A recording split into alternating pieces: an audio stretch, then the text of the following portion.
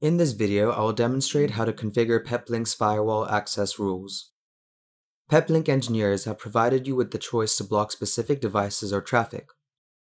This makes your network more secure by preventing potential cyber attacks.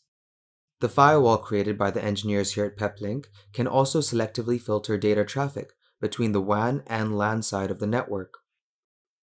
The 4 firewall configurations that have been implemented for your custom network needs include outbound firewall rules, which is LAN to WAN, inbound firewall rules, which is WAN to LAN, internal network firewall rules, which is VLAN to VLAN, and finally intrusion detection and DOS prevention.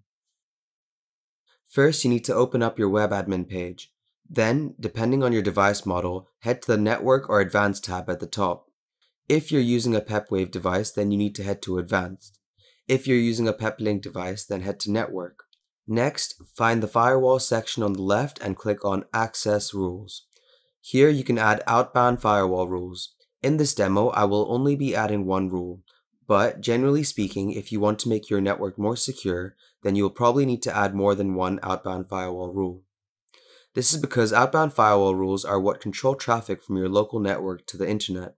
Similar to the outbound policy rules, you can create your firewall rule based on protocol, source, or even destination. For example, let's say you would like to block a specific device from the internet. Then you have the option to block that specific device based on its MAC address or IP address. If you want to block multiple devices connected to a specific network from accessing the internet, then you have the choice to do so. In this case, then your destination should be set to any address and your action should be set to deny. On the other hand, inbound firewall rules are used to block devices from outside the local network. This is especially useful when using a public IP address. If that's the case, then to make your network as secure as possible, change the default inbound rule to deny. Although this means that you would need to set inbound rules for every device that needs to access your local network.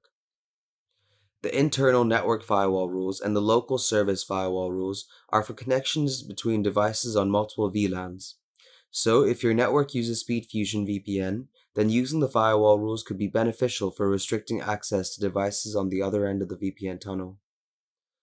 Finally, the intrusion detection and DOS prevention section is a setting that, when enabled, allows devices to be protected by detecting multiple types of intrusions and denial of service attacks.